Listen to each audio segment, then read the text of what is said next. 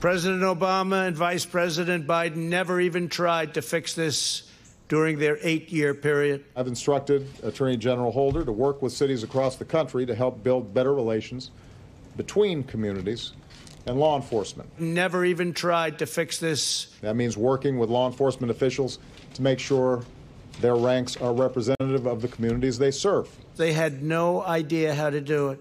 It means working to train officials so that law enforcement conducts itself in a way that is fair to everybody.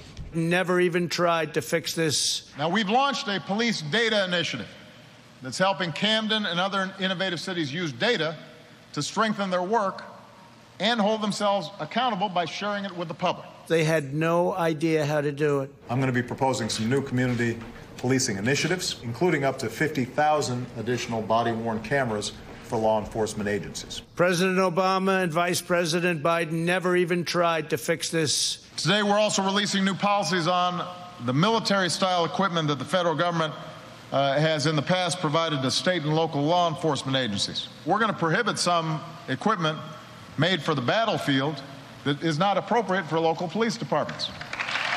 Good morning. And obvious fact check there. Yeah. President Trump's claim about his predecessor's efforts to reform policing.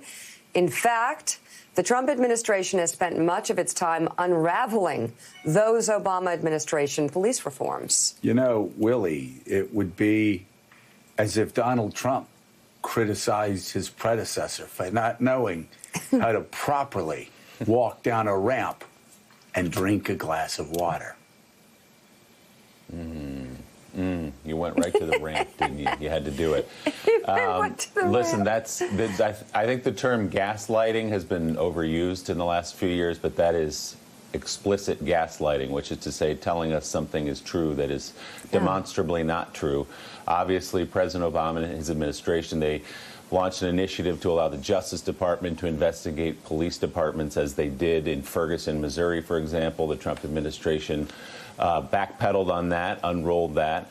And shortly before that, as you heard there, President Obama announced an initiative to stop selling surplus military equipment to police departments. The Trump administration undid that as well.